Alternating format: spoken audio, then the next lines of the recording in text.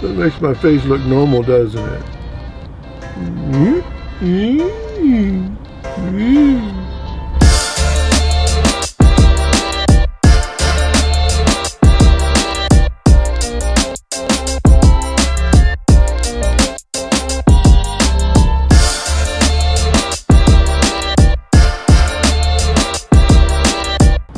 This is the Panasonic Leica 8-18 super wide angle f2.8 lens.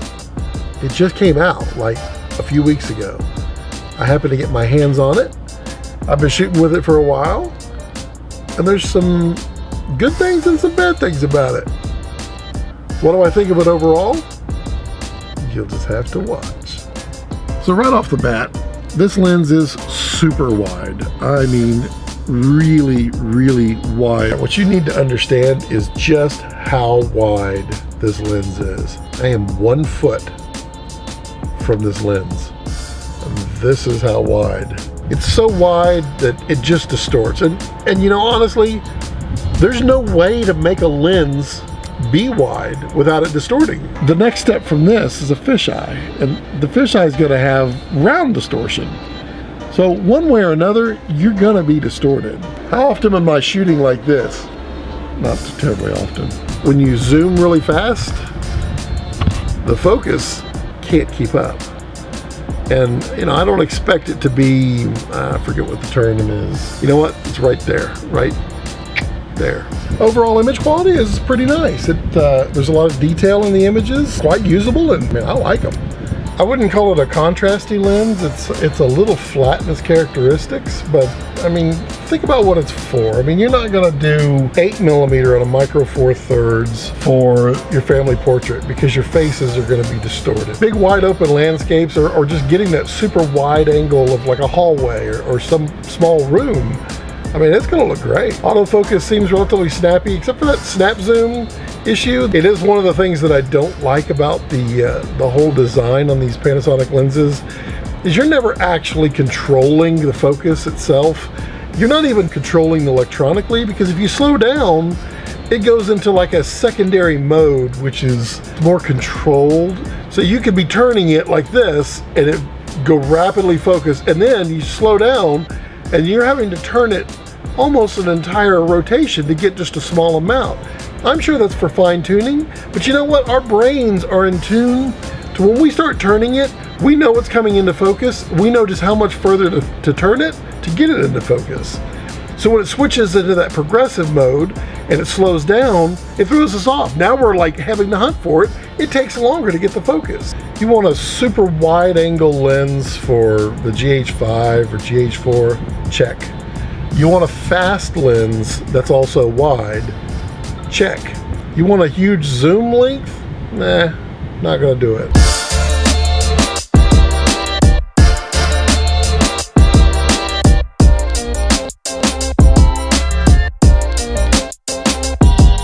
As you can see here in the overall design, it's not a small lens by micro four thirds standards, but it's not huge. I mean, it's got a big front element.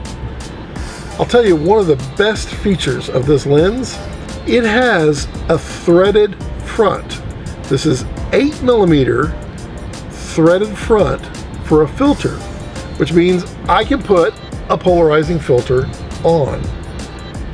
That's kind of nice. If you want to compare it to the other super wide angle zooms out there for micro four thirds, you've got the Panasonic and you've got the Olympus. And the Panasonic is a 7-14 f4, kind of slow, and you cannot screw on any kind of polarizer to the front. The Olympus 7-14, now that's an f2.8, but that is a giant lens.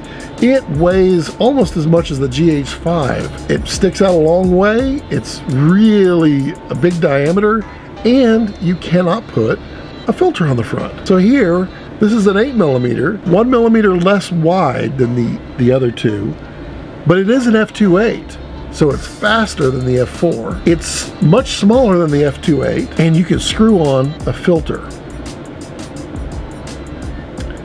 That is something. So overall, this lens, it's an f2.8. Now it is a progressive, so as you go narrower on it, it is going to go all the way up to an f4, I believe it is. But it's f2.8 at 8mm. And I mean, that's where you're going to use this primarily. And it's fast. That's pretty nice. Now the lens is priced a little higher than the Panasonic, and it's a little lower than the Olympus. But again, the features that I need, which is the super wide and f2.8, but I can also put a filter on it. Those are three things there that go together that you cannot get on any of the other two lenses. That means this lens is going to get used a whole lot more than those other two would. Because let's face it, polarizers make everything look pretty. Don't I look pretty?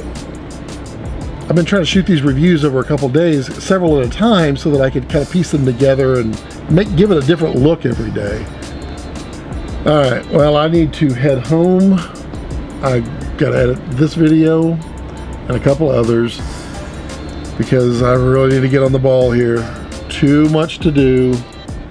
No plans. I need to work on planning. I'm planning out this sprinter build, planning out some of my nature stuff. I'm working on kind of a top secret project that I'm just not going to discuss. I've got a couple other projects that I'm working on. Man, that's just so much. Have you seen my bright tangerine revolver atom follow focus? I'm going to do a review shortly. I sure hope that whole thing was in focus because I had it on manual focus. Technology, what a pain in the ass.